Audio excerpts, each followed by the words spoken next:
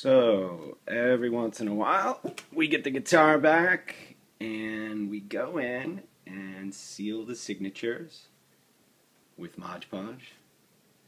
Very simple process taught to me by musician number 2 on Project 1, Brianna Winter, where you just seal the signature with a little bit of small sealant, and it does a great.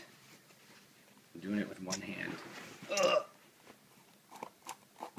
Great job.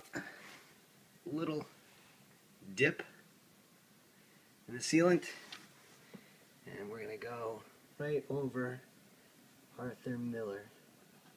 Make sure he seals up, and that's gonna keep that signature good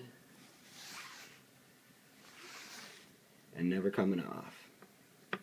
That's what we do. In about 2 hours it'll be dry.